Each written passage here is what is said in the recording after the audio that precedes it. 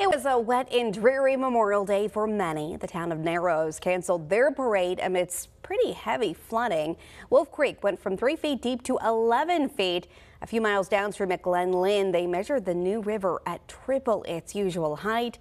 In the town of Narrows, only one park was completely flooded. 9-year-old Jackson Livingston didn't have a lot of dry playground equipment to choose from. There's like a spot where you can walk down and like kind of fish right there. It's fully covered up. It usually stops like below that tree, but a little bit past that sign. Locals say flooding happens at least once a year, but yesterday brought the creek to new heights.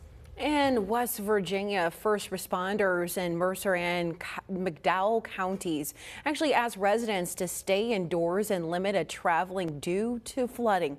Now, some residents had to be evacuated to the rising waters. Crews were dispatched across the area and spent the day trying to push water back and remove fallen debris.